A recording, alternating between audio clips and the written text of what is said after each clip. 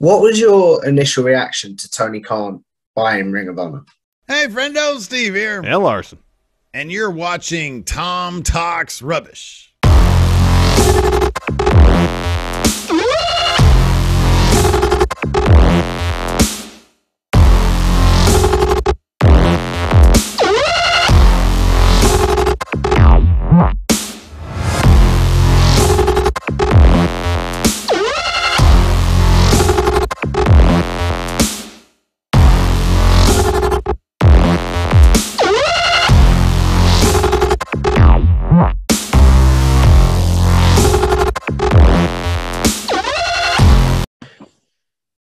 What's going on, guys? It's your boy, Tom Talks Rubbish, and today I'm back with another interview.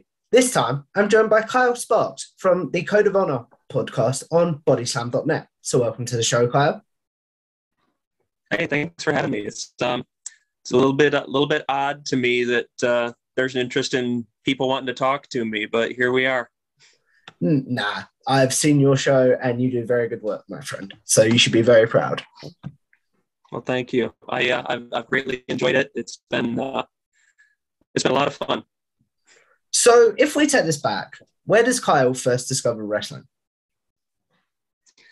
Well, I'm going to date myself a bit because I'm just on the doorstep of my 40th birthday. So I was absolutely a little Hulkamaniac growing up in the States here. And so I grew up in the mid to late 80s, sort of as the rock and wrestling boom was in full swing. And we didn't have a lot of money. So I didn't get a chance to see a lot of the pay-per-views, as they happened. I was kind of reliant on either video rentals or friends of my dad's who would tape stuff and let him borrow it, and I would get a chance to check it out or things like that. But that was really the start of it. I just kind of fell in love with the art form, and it's been an ongoing affair for close to 40 years now. So was your dad a wrestling fan? Because you talked about his friends letting him borrow stuff. Was he a wrestling fan as well? Somewhat. He would probably fit into the casual fan motif. He wasn't really a every week kind of thing, but he sort of knew who was who and what was what, but wasn't a really big dedicated fan, I would say. So how did you actually first discover the 80s and Hulkamania and wrestling in general then? Just found it on TV. Just came across it on TV one day, and I was like, what is this? These guys look like superheroes in real life. And like, I was flabbergasted. The WWE, WWF then really speaks to that level of these guys are larger than life. These guys are bigger and more bombastic. And that is going to catch a younger person's eye.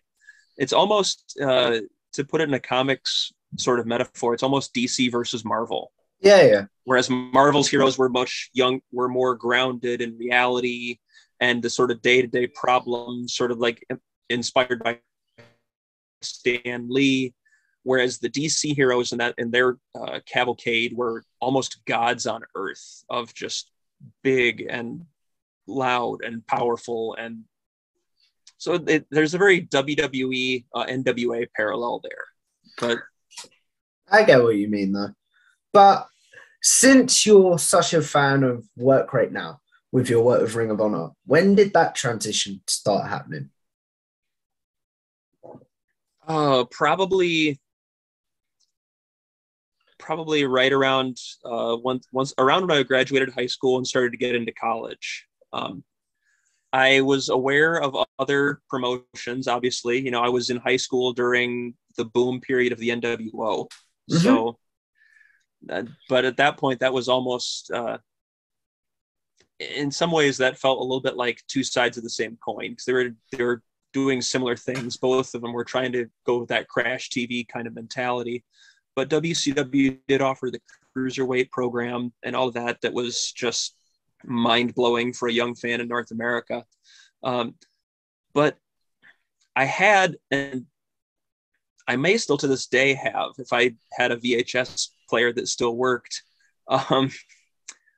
a tape of the Ricky Steamboat versus Ric Flair 2 out of 3 falls from Clash 6 in New Orleans at the Superdome.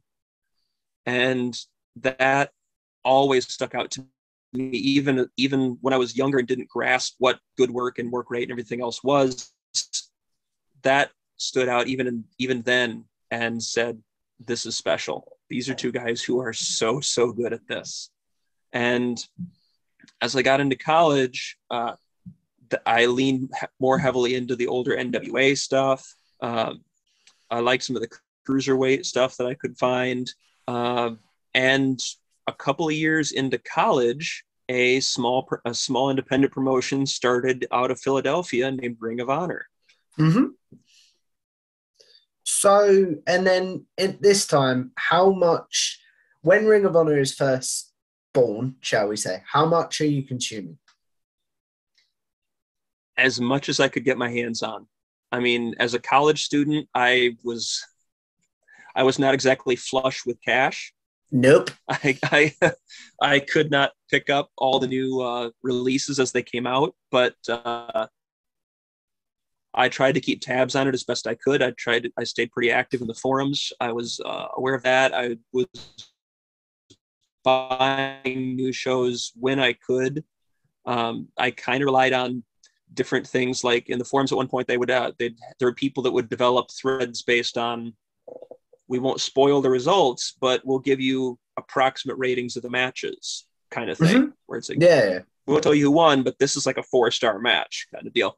And, I would use that to dictate some of my buying, but in other cases, it was just whenever I could get my hands on it. Because it was still VHS at that point for ROH. They didn't really shift to a DVD format for a little bit yet. So, and this might sound like a very strange question, but if you were to discover the Ring of Honor wrestling and the work rate wrestling, that is very hard to say, at the age that you discovered Hulkamania, and vice versa, do you think you would develop a passion for both as much as you did? Hope that question made sense. No, that is an interesting question. I see where you're going with it. No, I think I see where you're going with it. But my early exposure was to more Hulkamania style, flash and trash, as I heard it put before.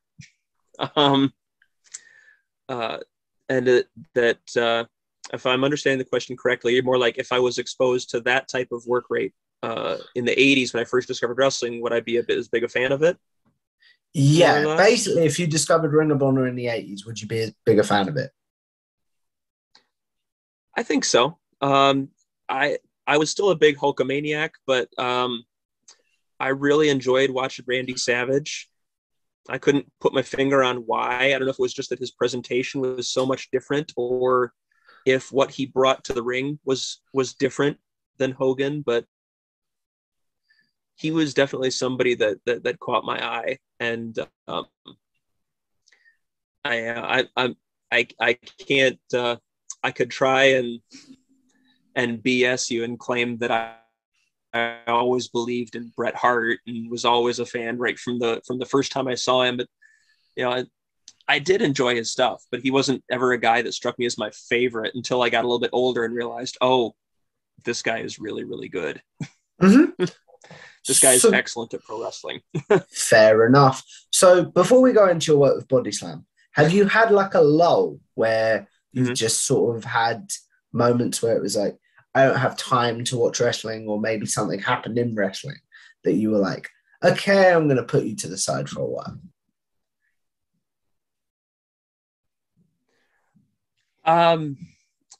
Actually, before I got into Ring of Honor in college, so this would have been my early 20s or so, about 2000 to 2002 or 3 kind of era.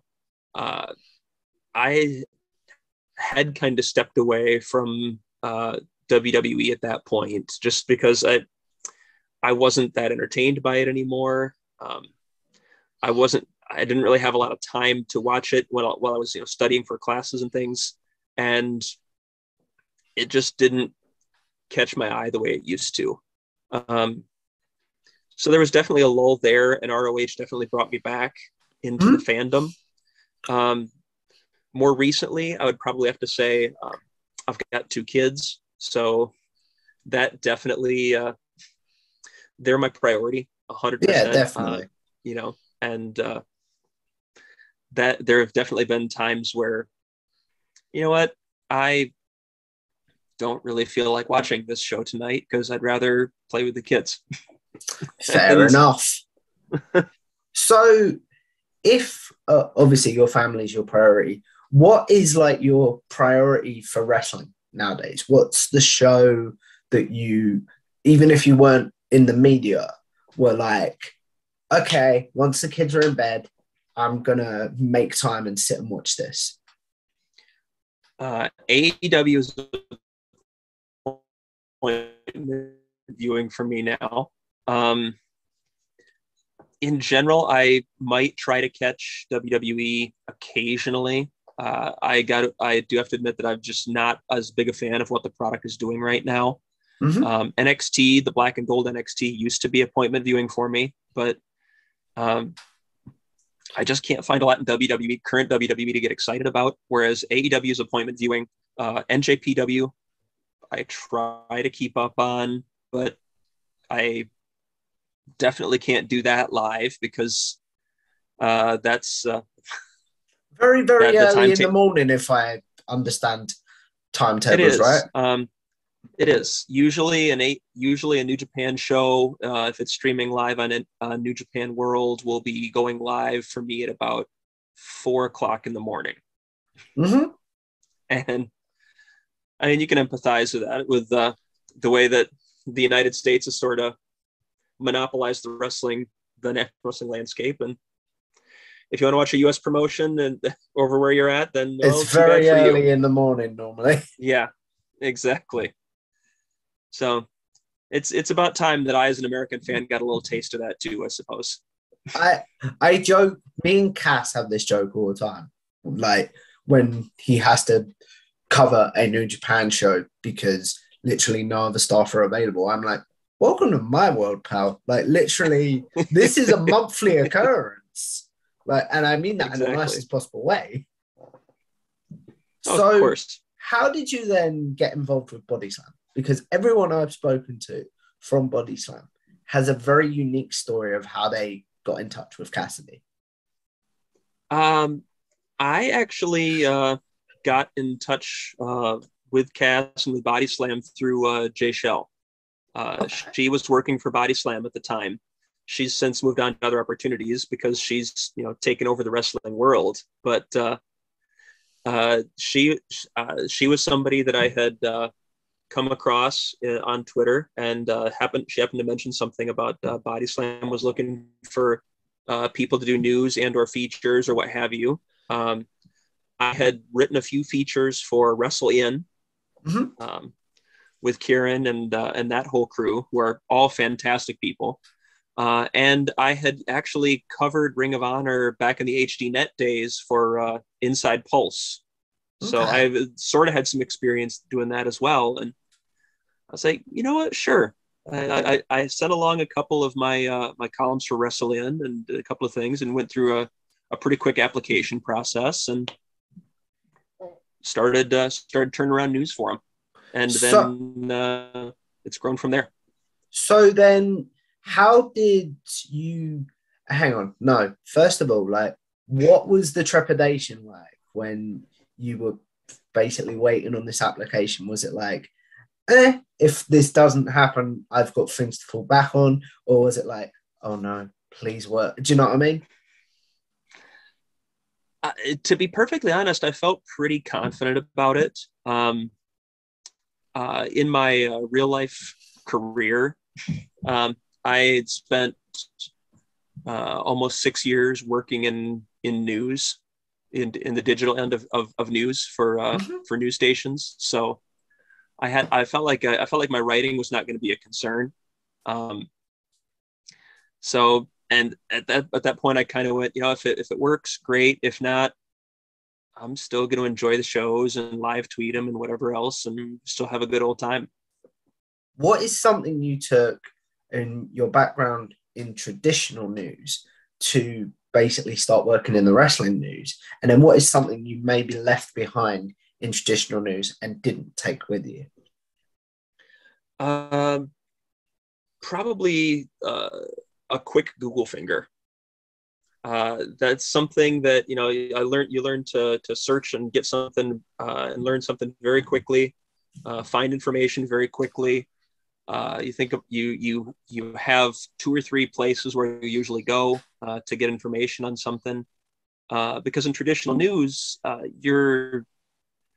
you need to become an expert in something that you might not know anything about very quickly. Mm-hmm.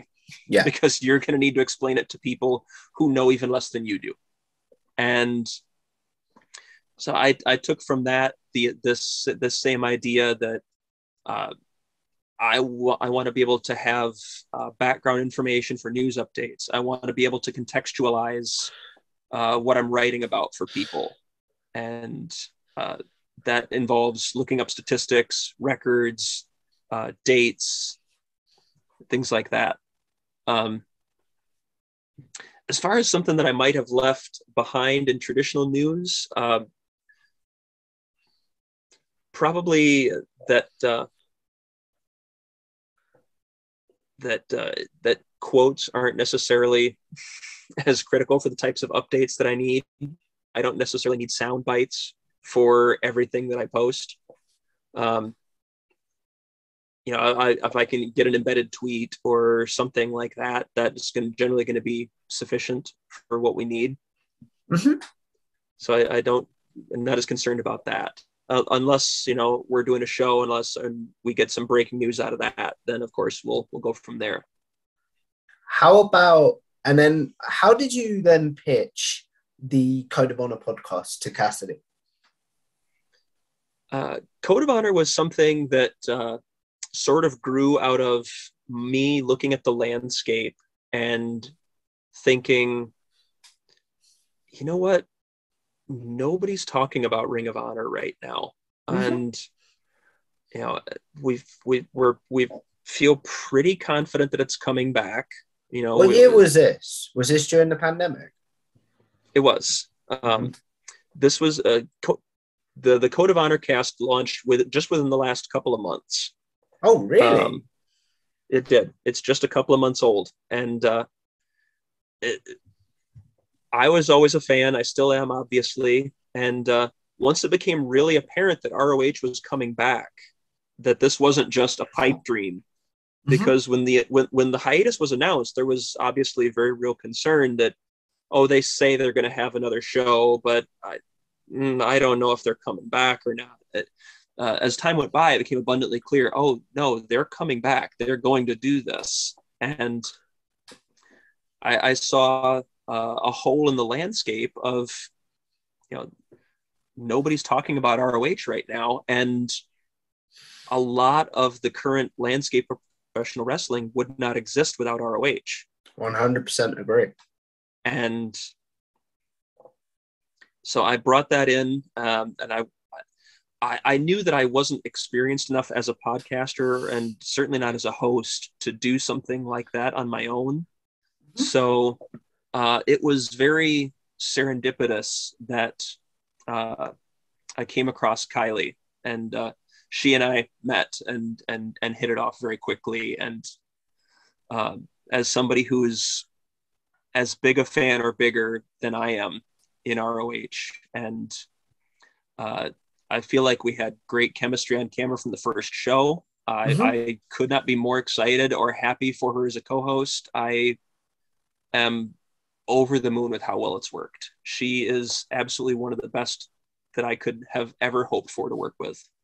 She's great. Like, she's been on my channel a couple of times, and she's just a really nice person to top it off as well.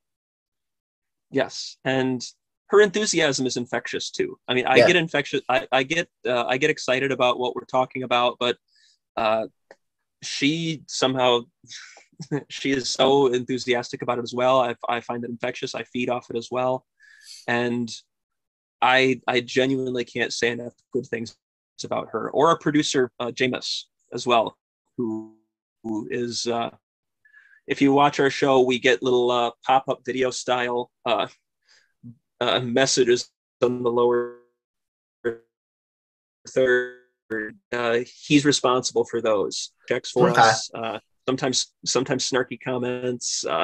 Gives the show a little bit of personality. So it's a great team, and I'm thrilled to be part of it. So if we break it down, how did you connect with Kylie, first of all? It's just somebody that I honestly, it was just she was in the Body Slam group chat of Fair. just I was tinkering around with this idea for a show, as I recall it. She might recall it differently. That's what happens when you get older. Your memory starts to go. It's no, as I recall, I was looking for an opportunity to get into a show and to do something with ROH, and she piped and she reached out to me, and now I'm trying to remember if she reached out to me or I reached out to her, which way the communication went. But we got in touch via DM and said, hey, is this something that we think we can do? And yeah, it took off from there. Do you remember Cass's initial reaction when you pitched it? Cass was pretty hands off. I think this was more Jameis's baby. Okay. Cass had kind of given him the green light if it was something that he liked and thought was good, that we could roll with it. Since then, I know Cass has been very supportive. He's been excited with what we've been doing. We've had a couple of great interviews with Carrie Silken. So congrats on that, by the way. I really enjoyed that one. Thank you. He's a blast to talk to. Just a wonderful man. But no, Cass has been very supportive, and I hope he's happy. What is something that you feel like you bring to Code of Honor that Kylie doesn't, and vice versa? I probably bring my role is kind of the resident historian. Mm-hmm.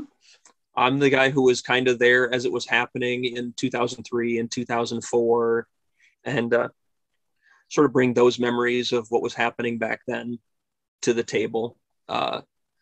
A lot of the statistics and things like that. I'm looking up stats and connections and factoids and trivia and things to sort of flesh out and contextualize the show or the events. Kylie brings a little bit more recent history. Okay. Where I have not been able to see as much in the last couple of years. I it's one of those things where I do my best to see everything that I can, but sometimes you can't catch it all. And Kylie is great with more recent history that sometimes even escapes me. Like I should remember that stuff better than I remember stuff from 20 years ago, but apparently sometimes I don't. Fair enough. So obviously you brought up the fact that now Ring of Honor has been purchased by AEW's Tony Khan. So what do you want to see Ring of Honor become under Tony Khan? What is some stuff that maybe they need to... Actually, I'll ask you that in two parts. But like, what is something you want them to keep from the old Ring of Honor? And then what is some new things you want to see under Tony Khan?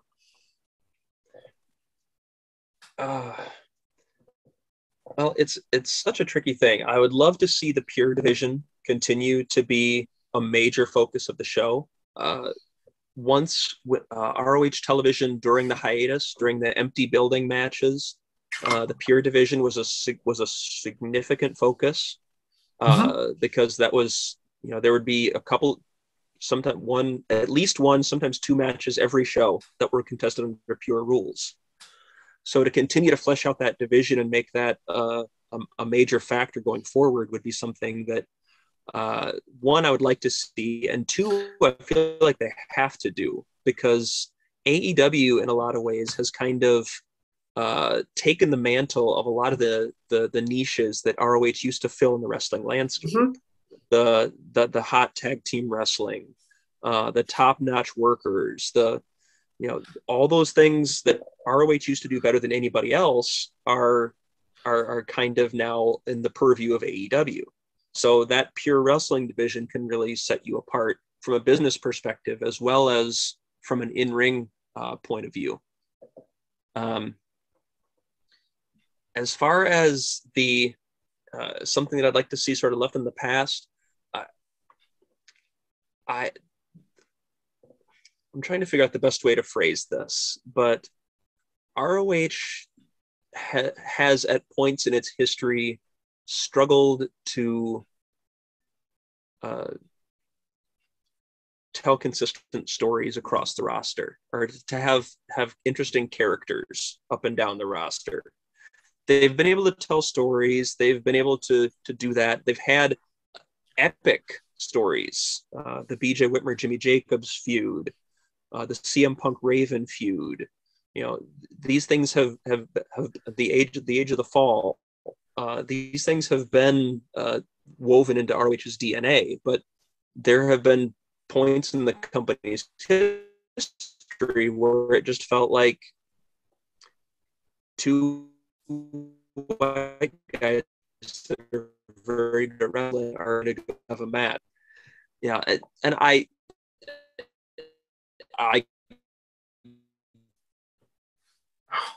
come on. But perspective of somebody who's not familiar with what's going on. Okay. But that would probably be more characters. Give me more. What was your initial reaction to Tony Khan buying Ring of Honor?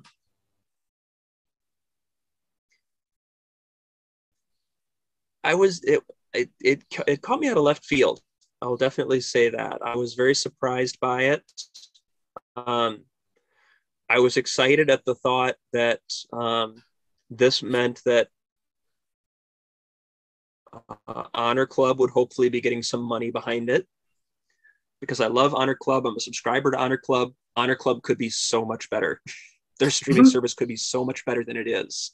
And this is something that Kylie and I have talked about as well, that get that money behind the streaming service, because you have 20 years of content featuring almost every single top star in the world today that you own. Mm-hmm. That can make you so much money. Yeah. So I was excited for that. Was there anything you were like, oh no, this might not go so well? I still have this concern to date, and that would be Tony Khan wearing too many hats. I had this exact discussion today at time of recording. And this is a passion project for Tony, clearly, but he's taking on a lot right now. He's booking AEW. I don't see, keep Delirious on to sort of handle the book for ROH. Kylie and I have talked about a number of times, back up the dump truck full of money for Maria Kanellis and bring her and Bobby Cruz in and let them handle the women's division. And, bring in extra hands who have a proven track record of being able to know this promotion, know this audience, and to deliver on it. And because the problem is, we've had a number of episodes that we've gone into for Code of Honor cast of, I don't know what we're going to talk about because there's no news. Mm-hmm. It's been kept very close to the vest, and Tony likes to do that, and great. That's a good thing objectively, but for us trying to do a podcast, it's killing us. give us something to talk about. Fair enough. So as we wrap this up, because I've just had the timer come up on my thing, we're going to do a very quick fire questions of something that I call generic questions. This is where those of you that have seen my work before know I ask my guest pretty much every question I'm sure they get asked on Twitter on a daily basis. So now they have a place to go, look, I've answered this, go watch this. So first of all, Kyle, what's your favorite match of all time? Oh, this is the thing Steamboat where I versus said Flair. You might be stumped on air. Yeah, Steamboat versus Flair, Clash 6. Favorite pay-per-view of all time? Favorite pay-per-view, it's a tie between Great American Bash 89 and WrestleMania X7. Favorite wrestler or superstar of all time? That can be both categories. Oh man, so both. Okay. CM Punk. Favorite tag team of all time? Tag team. The Steiners. And then finally, favorite theme song of all time? Favorite female of all time? Favorite theme song of all time? Theme song. That's as in very entrance different. theme. Okay. Yeah, I got a little audio buzz there. I'm gonna go with the Punk's AFI music. Is that the one he came out? Is that the one he came out to in the MJF dog collar match? Yep, that's the one, because that was ROH. The entire crowd would be banging on those metal guardrails in time with the music, and it was an experience top to bottom. Fair enough. So as we wrap this up, the question I end all my interviews on is with YouTube, with podcasting, with social media in general. We're all sort of going to live forever in some sort of way. So what is one video that you're like, or podcast in your case, or even article that you're like, don't go back and look at that. I've grown a lot since then. And then what is one that you're like, if you want to know my body of work, go check that out?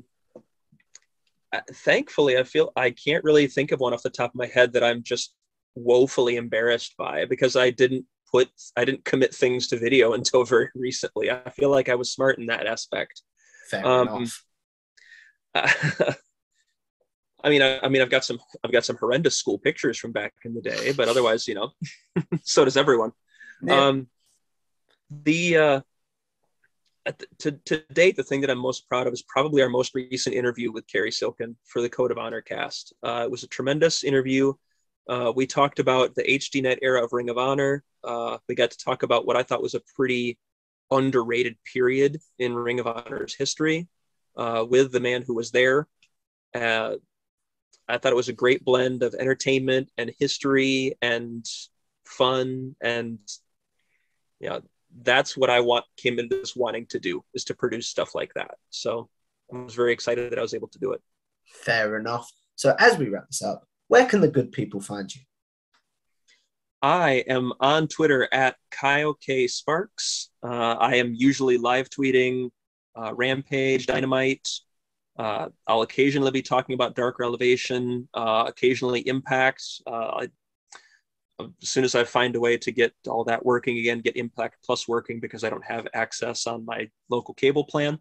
And you can follow, I do the Code of Honor cast. That is at Code of Honor cast on Twitter. So follow that as well. That is also where we're going to have news and information on the podcast. I'm on the Code of Honor cast Mondays at 3 p.m. We did not record this weekend. I was traveling with the family, and there wasn't much news happening anyway, so it kind of worked out nicely. Those are the big things. I'm writing for Body Slam. I get guff from Jameis constantly because I'm not writing as many news reports for them anymore. That's because Corey does such a fantastic job with it right now. Mm-hmm. He does great work getting all the news up. By the time I get out of my real job, there's not much to do. But I do have a few pieces up at Wrestle In. I have a pinned thread on my Twitter where you can read some of those, including a retrospective on the Punk Joe feud, which I I was very proud of that. It took me probably 3,000 to 5,000 words, something in that neighborhood. It's very long. Coming up in the future, Kylie and myself will be talking. We'll be posting whatever we're doing. Just keep an eye on our Twitter. We'll keep you posted. It's well worth doing, guys. So if you guys like this video, make sure you like, share, and subscribe to Tom Talks Rubbish. Follow me on Twitter at Tom Talks Rubbish. Follow bodyslam.net for my show with Cassidy Haynes, the Wrestle Watch podcast, and follow the Wrestle Watch podcast on Twitter. And I will see you guys in the next one. Goodbye.